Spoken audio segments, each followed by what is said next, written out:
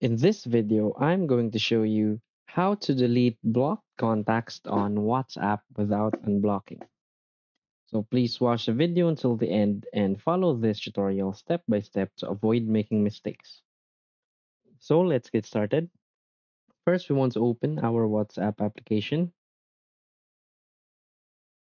And from here, we want to tap on this three dots on the upper right side of our screen and select Settings.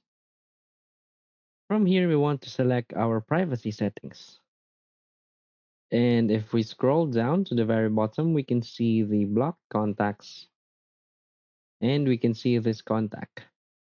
So when we try to hold and long press this contact, there is no delete here. We can just try to unblock it again. So what we can do is to go back to our messages because there is really no way to delete it from there. So as you can see, this is the contact that I have unblocked. I have blocked. So what I can do is just long press that message and just delete the conversation.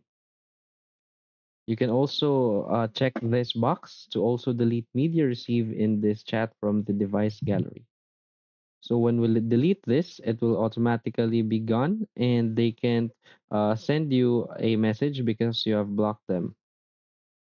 So you just want to delete the messages to delete those contacts. So if you find this video helpful, please hit like and subscribe. Thanks.